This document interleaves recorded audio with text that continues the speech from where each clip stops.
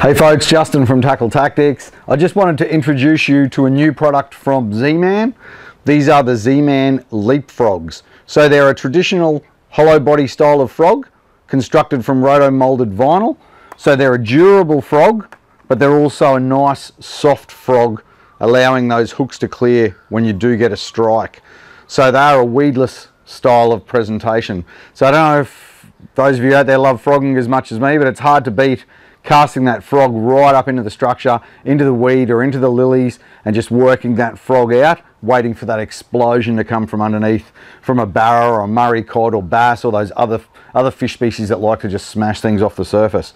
So these frogs, as you can see, they're a nice looking realistic frog with those silicone legs on the back there, available in two sizes. So there's a 2.25 inch and also a 2.75 inch, and in two different styles. There's a walking style and there's a popping style. You can see that more aggressive popping face on that particular one there. One feature of these that is a standout for me when you look at them is they have a deep V on the belly, and that deep V is designed to allow that frog to easily kick from side to side in the water.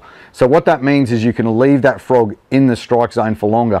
When you work the frog, it doesn't just slide right out of the strike zone. So you can get it to sort of pivot on the spot a bit. You can walk it out a little bit, so you can create a lot of disturbance, drive that fish drive it crazy, so it comes out of that weed or comes out of that snag and just smashes that frog.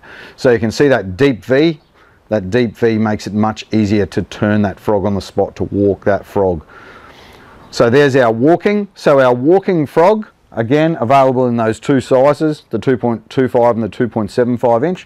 That walking frog is going to be great if you want to really a bit more finessey approach than the noise and spitting and gurgling of the pop frog. So that walking frog, we can glide it if we want to out of the weed and stuff, or we can walk it around, and basically it's going to drive the fish crazy when we want a little bit more subtle presentation than that chugging and popping. So our pop frog on the other side of things, our popping frog in that 2.25 and 2.75, that's got that mouth on there that's going to give us that spitting, that gurgling, that chugging that drives fish crazy when we want that more aggressive sort of presentation. So you can see those frogs there, we've got quality durable painted finishes. They're going to stay on that frog for a long time. We've got 3D eyes, so make that presentation more realistic again. And you can see the movement in those legs. So those legs are a quality silicone skirt on there rather than a cheap rubber skirt, and that's going to give you a lot more movement in the water as well with that frog.